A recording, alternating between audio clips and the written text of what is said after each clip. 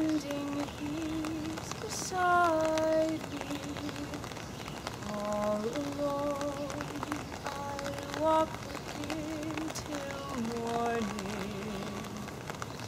Without him, I feel his arms around me. And when I lose my way, I close my eyes, and he has found me. And scene. Hey, I'm Callee Miles, and I'm playing Eponine.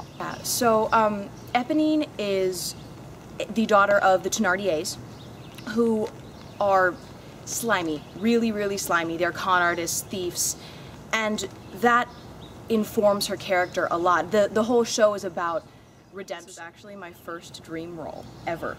I feel I came into music theater a little bit later than most of my peers, and you only really have dream roles when you think you're gonna do this, you know?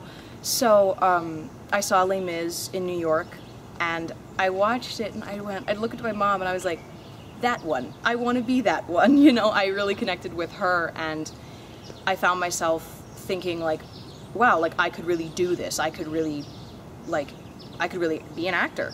And this was one of the shows that inspired me to do that, so playing her is a dream come true.